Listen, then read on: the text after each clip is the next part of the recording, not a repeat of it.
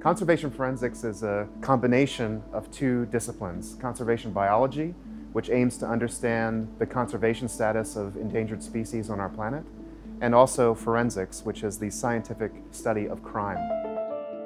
We're using all the tools that you see around me to address a very serious global problem, which is illegal wildlife trafficking. So we use the technologies and expertise that we have here in the school to offer support to local government and international law enforcement to combat that serious problem.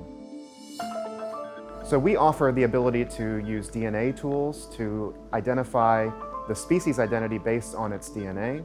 And then we also use stable isotope technologies to understand where an organism might have come from. I'm a member of the Conservation Forensics Lab here at Hong Kong U, and my team is in charge of the bird projects within the lab.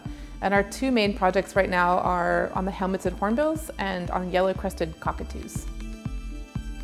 With the helmeted hornbills, our main project is to sample the casques, or the part of the beak confiscated by the Hong Kong government. The native range of this bird extends from southern Thailand through Indonesia. And at the moment, we think most of the poaching is happening in Indonesia. So we're hoping with the DNA samples to be able to confirm that, and then also pinpoint which part of Indonesia those birds actually came from. Hopefully the data from the forensic team will assist the customs department in Hong Kong or in other countries to identify the hornbills and to stop the illegal trading of these threatened species. The powerful data needs to be taken in the international level and to be a very strong evidence of the trade.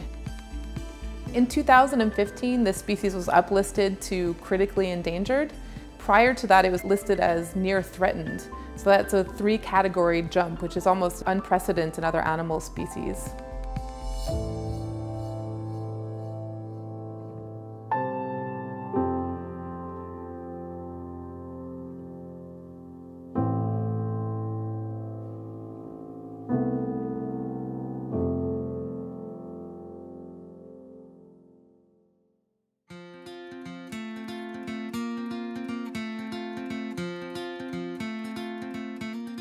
So the yellow-crested cockatoo is a very interesting species because they have been introduced to Hong Kong, but they're critically endangered in their native range. And so this population in Hong Kong may actually represent a really important refuge population for the conservation of this species. So we're currently using historical observation data provided by the Hong Kong Birdwatching Society to reconstruct the population trends in this species in Hong Kong. We've been collecting bird data since 1950s.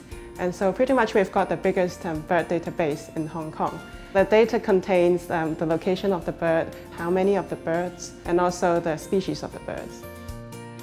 One of the big questions is whether the population in Hong Kong is stable or whether there's any threats to the species here. There may be ongoing poaching or they may not be breeding successfully, so we're trying to assess that. So eventually we'll pass that data back to the society, which can be used for educational purposes. Another aspect of the work is regarding the actual trade of the species. At the moment, it's nearly impossible to tell whether the birds are wild caught or whether they're captive bred. So we're developing a tool using isotopes, which may help us to identify the difference between wild and captive bred birds.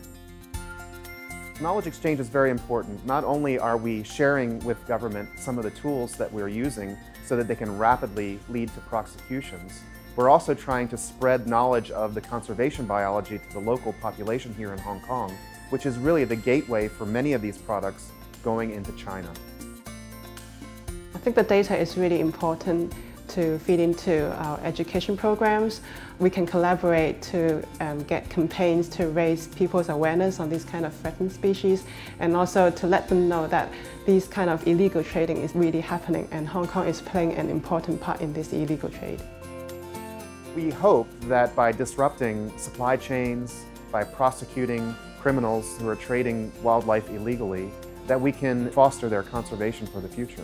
So the more information that we can gather here about the trade and share that with the world is going to have a massive global impact.